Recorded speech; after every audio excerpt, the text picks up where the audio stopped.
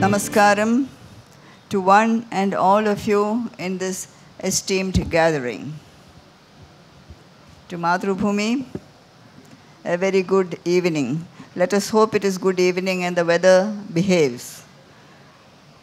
I have been asked to speak on the reforms of the last Maharaja who ruled Travancore, Sri Padmanabhadasa, Sri Chitra Thirunal Ramavarma. The time given to me is 45 minutes.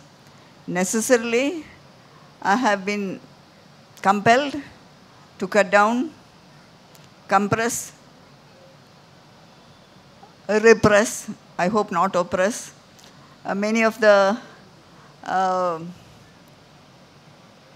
reforms, among the multitudinous reforms that have taken place, just touching on some. But I think I will not waste time, but will start.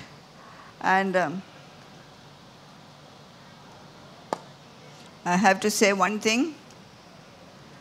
While we talk of Maharaja Chitra Thirunal, for many of you, especially of the younger generations, he would be a name, a historic figure perhaps. To many others, he may be a well-loved personality. But to me, I have had the good fortune of having been born as the daughter of his only sister. And from the time I was born, till the time he moved on to the feet of God, I have lived all my life with him. But this, fortunately, is on the administration. It is not personal, for which I am thankful.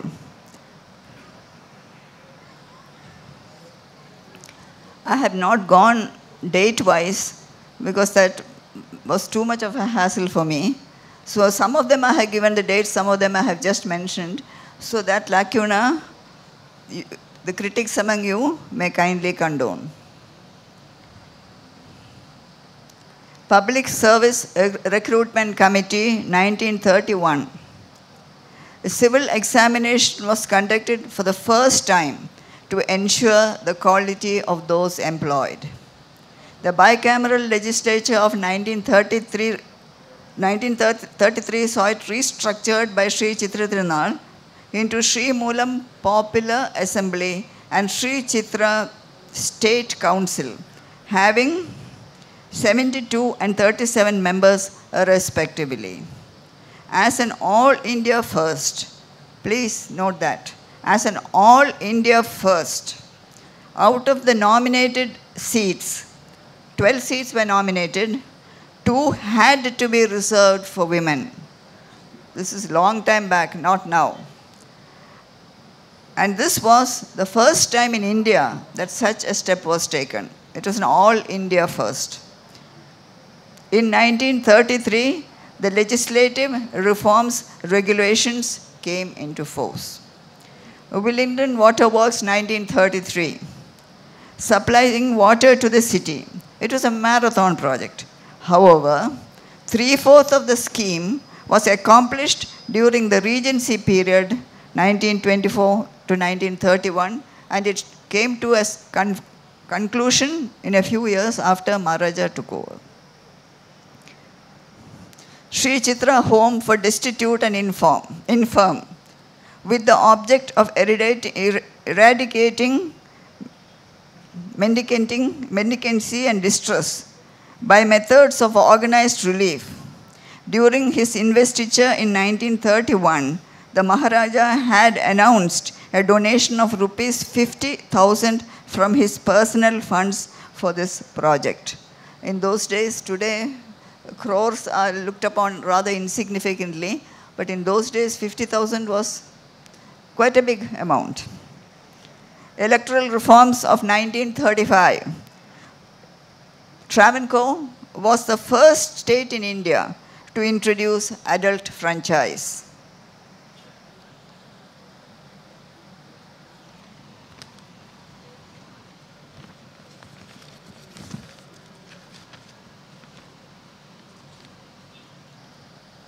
Another very important step was the Protected Monuments Act of 1937. This was also an all-India first. Padmanabhapuram Palace was the first monument to come under purview. Padmanabhapuram Palace is now in Kanyakumari district. As an old Travancorean, I feel very sad about it, but the palace and the land on which it stands belongs to Kerala. Though the rest of the area has gone to Tamil Nadu, Padmanabhapuram Palace continues as a part of Kerala. The government of Travancore had sent up a suggestion saying that some old buildings are taking a lot of space and they may be pulled down and government offices put in place. The Maharaja saw to his horror that what was mentioned as old buildings was the Padmanabhapuram Palace itself. Immediately, he and his mother, Maharani Setu Parvati Bayi, got into a car, went to Padmanabhapuram, and within 24 hours, an archaeological department was formed, and then comes this act, so that Padmanabhapuram Palace would remain protected all the time.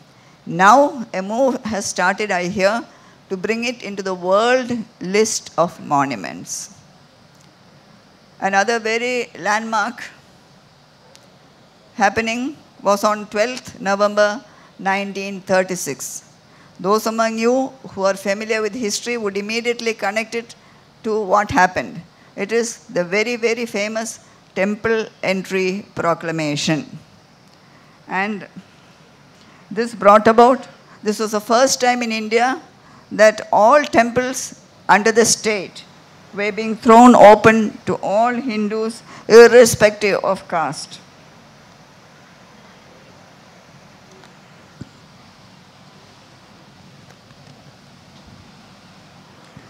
This is the proclamation. Profoundly convinced of the truth and validity of our religion, believing that it is based on divine guidance and on all-comprehending toleration, knowing that in its practice it has throughout the centuries adapted itself to the needs of the changing times, solicitous that none of our Hindu subjects should, by reason of birth, caste, or community, be denied the consolation and solace of the Hindu faith. We have decided and hereby declare, ordain, and command that, subject to such rules and conditions as may be laid down and imposed by us for preserving their proper atmosphere and maintaining their rituals and observances, there should henceforth be no restriction placed on any Hindu by birth or religion on entering and worshipping at temples controlled by us and our government. That this particular proclamation invited much praise from Mahatma Gandhi himself, who was overwhelmed with joy. And the Mahatma Gandhi's statements are very famous. Since that does not come in the purview of today's presentation, I am not mentioning it. Travancore University, 1937. The Travancore University was one of the finest universities in India among the princely states.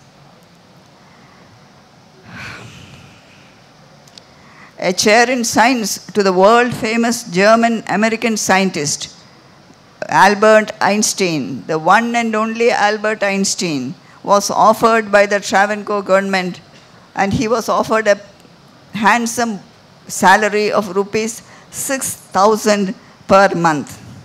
Unfortunately for us, he opted to go to the Princeton University instead. But the idea that you reach for the stars, you may at least get to the clouds. For harnessing, this is all coming under the university, for harnessing nuclear energy for peace. Sir C.V. Raman, Nobel laureate, the Raman Ray, he got Nobel Prize for Physics, was approached. Research on breakup of thorium was carried out by the Travancore University. The guiding principles of the university were to study and encourage the growth of local industries and agriculture and to help in this field. Second, gradually develop technical and technological education. Third, to promote organized research in branches of applied science. And fourth, to conserve and protect Kerala and its culture. Colleges like law, engineering, science, arts, nursing, medical, textile technology, to mention a few, came during his time. Some of them came after he became the Raj Pramukh. Travancore Central Research Institute under the university with 6 systems operating under it, including biochemistry, applied chemistry and physics, public health, marine technology, fisheries. A success story is something very relevant to today's scenario. Under Dr. K.L. Modgil, the director, light diesel oil refined to be used in buses for the transport department was set up by this government. Crude oil along with garage waste oil were used. It soon became an economic success. And the transport system, which was established during Maharaj's time, ran at a comfortable profit.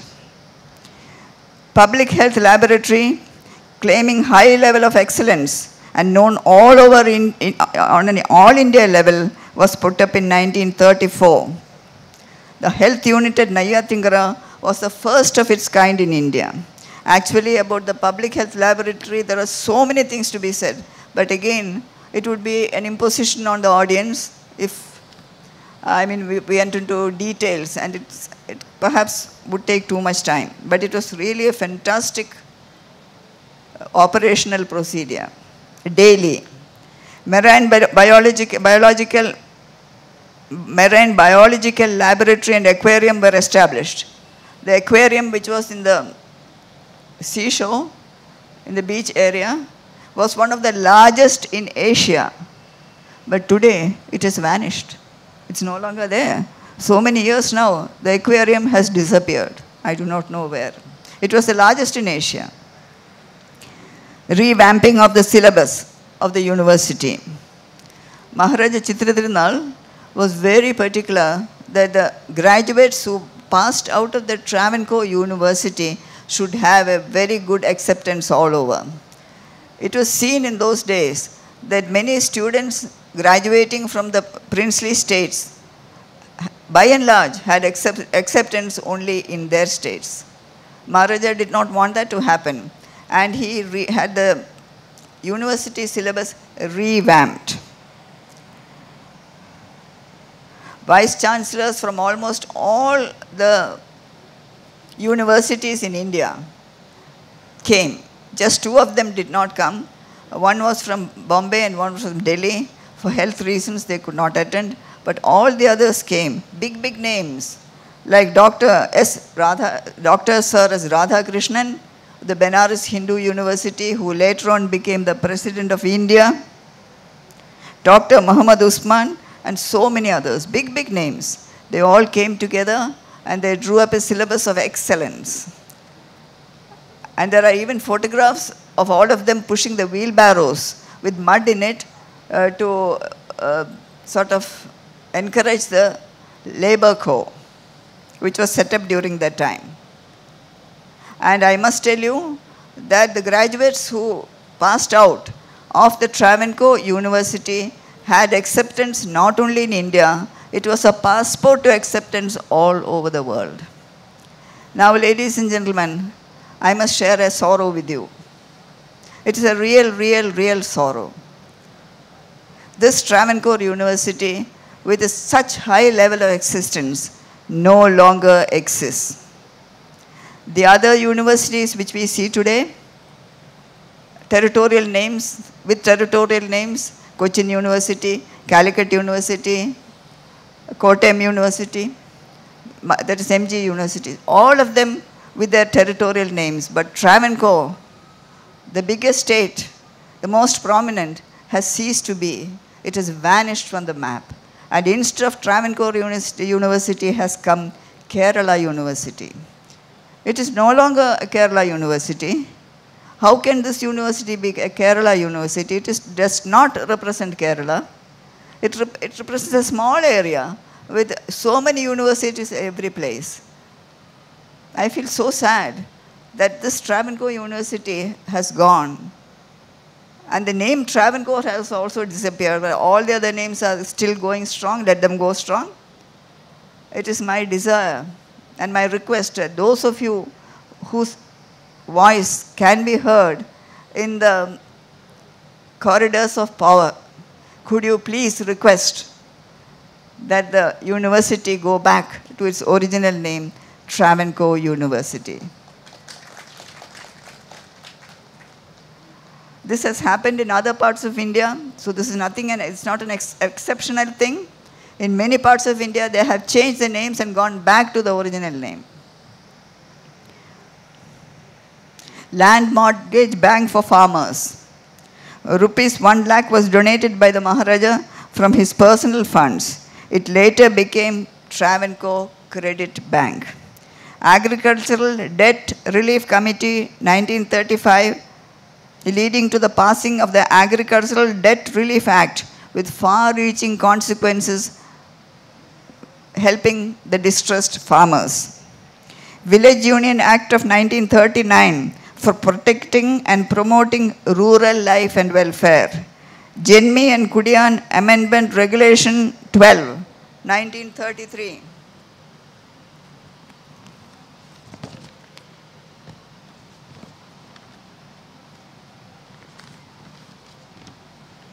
By which the tenant workers became owners with some small conditions attached. Opening of veterinary and animal husbandry departments. Cattle farms were started. Cultivation, especially punja and coconut, were given much importance. A fruit farm was started in Kanyakumari, and it is hopefully still functional. This is another important thing. Free food noonday meal for school children was started. Travancore was one among the very first all India level to start this. Radium therapy implemented for treatment in 1939 and widely acclaimed all over India.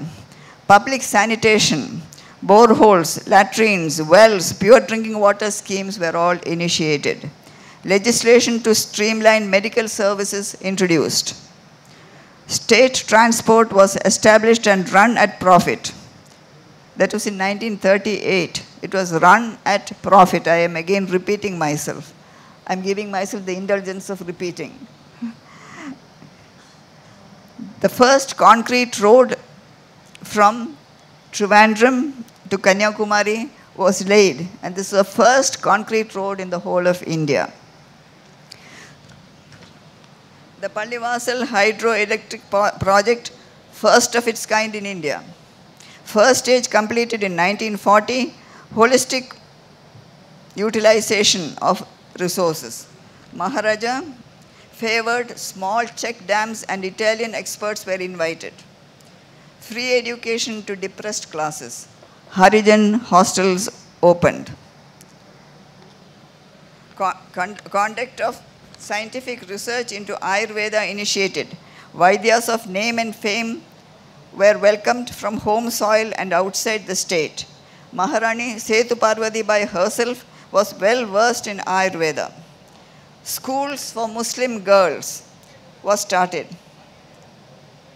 In that time, the ratio of the students, the sex ratio was, for every 2 males, there was 1 female. That is a very good ratio. Now I think we have overtaken. I think the ladies are in the forefront. Sri Chitralayam, 1935, visual education in some schools, which was a step far beyond the present age.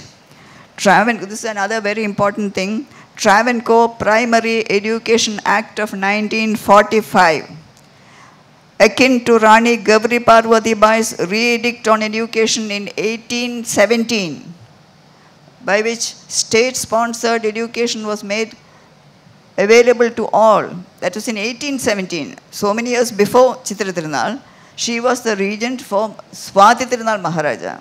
We should not confuse the term regent. Chitra Thirunal had regency, but that is not the regent. This is the regent of Aswathi Thirunal, Rani Gowri Parvati Bayi. And the education, yes. That was, what was, yes, sorry. That was perhaps the first time in the whole of the world, it was an all-world first, compulsory free education, state-sponsored, the re-edict on education. This is something akin to that which came much, much later. Maharaja had this Travancore Primary Education Act passed, and compulsory primary education was made available to all boys and girls between the ages of 5 and 10. Parents, please remember that, parents were punished. If they did not send the children to school, they were punished with fine, and if they continued to misbehave, they were even imprisoned, but for a maximum period of 2 months.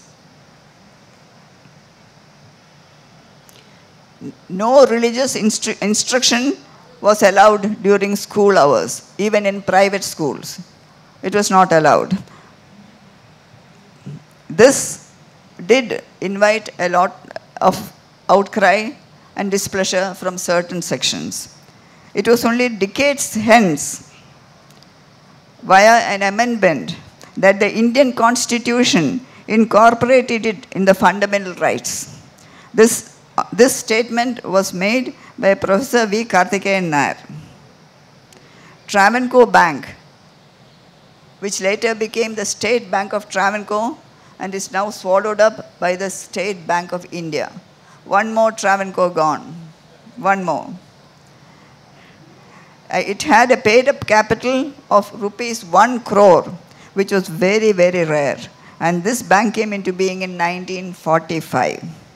As far as industries go, I will not even attempt, because the industries that dotted Travancore from all over, it was a huge panorama.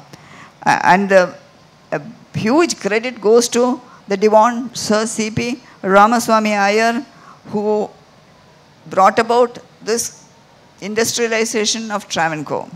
He was a very brilliant administrator, very astute personality. Just mentioning a few and the areas they dealt with, for example, coconut, coir, rice, rubber, sugar, white coal. We were a little short of coal in Travancore, so white coal was derived from wood. Mineral wealth, china clay, uranium, monazite, glass, aluminum. So the list goes on. Industries over 18. It's not 18, it is more. FACT, Alland, Punaduru paper mills, Travancore rare earths, etc., etc., etc. A few were all India first. Travancore Steam Navigation Company of 1944, with collaboration with big people in the north, it successfully coordinated and expanded road, canal, and coastal transport.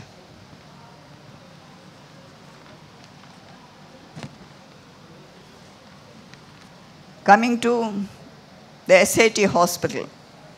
SAT hospital in expansion stands for Sri Avittam Thirunal, SAT, Sri Avittam Thirunal Hospital, which was originally established for children. Avittam Thirunal, incidentally, was my elder brother. He passed away at the age of 6. I have not seen him. I was not born at that time. He passed away at the age of 6. And this hospital came up out of the tears of a family. Maharaja himself donated 8 lakhs from his privy purse. And this SAT hospital is the nucleus of the entire medical college complex that you see in Ullur. This was the nucleus. And later, while he was a Raj Pramukh, in 1951, Pandit Nehru inaugurated the hospital and laid the foundation for the medical college complex. Later, in 1954, the medical college was opened by Panditji. From 1950, he was Raj Pramukh. Legislative victory came to Travancore. For many, many things, Travancore, like the rest of the states, had to get the green signal from the British. It became not only humiliating, it became this interference, became a very big nuisance. This Sir C.P. presented this aspect. It is a very strong presentation. He was able to convince the British, and with that, their interference stopped in those legal matters. It was a very big legislative victory, which set an example to many other states. Steps were taken in the orbits of post, telephone, armed forces, static arts, etc., which are mentioned only in passing. I am not going into them. Music. The Aswathi Thirunal Academy of Music was established. Maharani Sethu Parvati Bayi was a very, very great expert in Carnatic music. A number of musicians of fame and name and fame flocked to Travancore. It sometimes brings back memories of Aswathi Thirunal's court. Not only music, but performing arts like dance, Kathakali, etc., all received a lot of impetus. Guru Gopinath, his wife Tankamani, Chambangudi Srinivas Iyer, so many people were patronized by the court. Muttaya Bhagavatar came as the first principal of the Aswathi Thirunal Music Academy, and he was given a doctorate by the Travancore government. This was the first time in India that a doctorate was being given for music. Now you have so many doctorates in music, so many. That was also an all India first. In Sri Chitra Thirunal's time,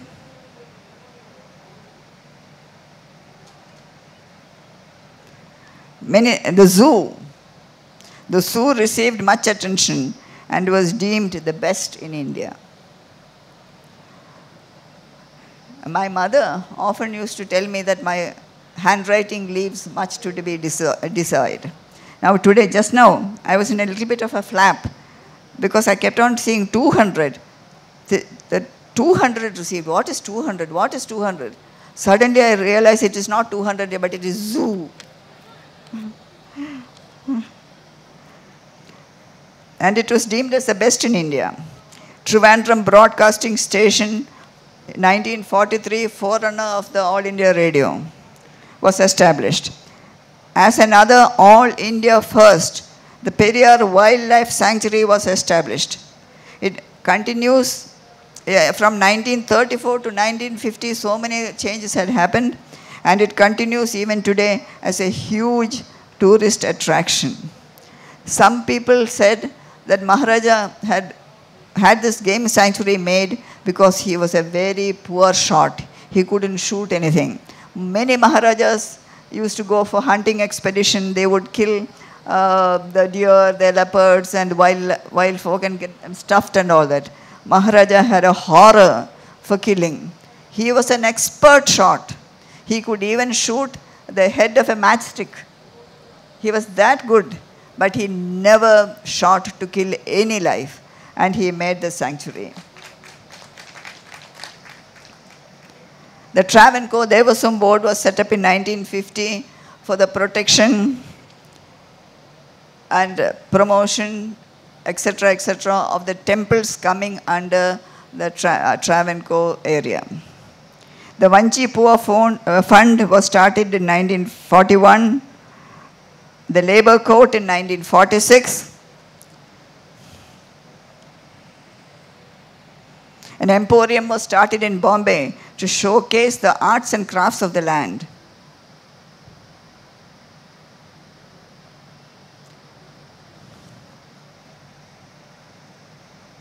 It is actually very difficult to sort of try and give a bigger picture of his reforms. But one thing more I will say, I have not written it here, I am suddenly remembering it, and that is mosquito eradication. Some years back, we saw a big banner behind the Chandrasekhar Nair Stadium, a very big banner, "Goodbye Mosquito." Unfortunately, though Kerala was the first literate state in India, the mosquitoes were not very literate, so they continued to buzz. Anyway, but in Maharaja's time, it was made compulsory to pour lotion into the, what do you call it? Drains, into the drains, and people were employed for that, and there was a strict supervision, and mosquito nets were given, and malaria became very, very limited. In fact, when malaria outbreak happened, Neyyatingara was very badly affected. This Neyyatingara has the first health area in the whole of India, the health center in the whole of area. Maharaja heard about this outbreak in Neyyatingara. He decided he would go and visit it. I think grandmother also went, I'm not sure, but he definitely went. And as he went, it was so unexpected to see him there. One of the patients, a lady, a well-upholstered lady, she came running. She tripped over and fell at his feet. She tripped over, not that she was falling, and he bent down and held her, took her up. And she said, Tamburane and Asugam Mari. That sort of, feeling. But that he actually went there when many people would not do that. He did not sit in an office room and order the lower ranks to go. He himself went. And now we are coming. I'm sort of coming to a conclusion because I do not want to tax your patience too much. Correct. 3 minutes more. Correct. Very good. I think I must give myself a clap for keeping to time. It is impossible to fully cover the administrative reforms of Maharaja. The prominent part played by Sir C.P. Ramaswamy Iyer during his tenure in Travancore and the guiding hand of the Maharaja's mother, Maharani Sethu Parvati Bayi, can never be underplayed. The state owed much to their vision and capacity. However, the sentence that he spoke, that Maharaja Chitra Thirunal spoke to Pandit Jawaharlal Nehru, Sardar Vallabhbhai Patel, and Sir C. Rajagopalachari in Delhi, is very relevant here. They told him, you go back, consult with mother or divan or whoever it is and get back to me what your decision is. And he just gave a reply which was just one sentence. He said, I'm quoting, in matters of conscience, I consult nobody. And that was his reply. And that has been a guiding principle in his life. He lent his ears to many. He accepted many things, and many things were done. But when it came to a critical decision, he took it. Incidentally, I must tell you one thing more. As an all India first was the abolition of death penalty. That is the first time death penalty was abolished. That was by him. That is another all India first. We will find there are so many all India firsts for Travancore, and all India firsts among women who have stood as the first woman in all whole of India coming from Travancore. I will not go into all that because that is again, but in conclusion, a few lines must needs be added. The driving force that enveloped this great and beloved personage, he was so beloved, so very beloved, was his total dedication to and adoration of Sri Padmanabha Swami. He lived in his Swami and lived because of him. I hope, I pray that he is still there at the feet of Bhagavan with him in peace. Thank you. Thank you.